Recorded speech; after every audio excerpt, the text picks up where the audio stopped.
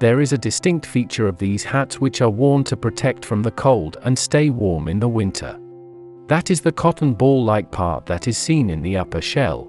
Although many people like to wear it as a fashion, some avoid wearing it because of their dislike for what is on top of it. It is for your safety. In the past, sailors used this part of their helmets to reduce the risk of the head hitting the deck while working below deck.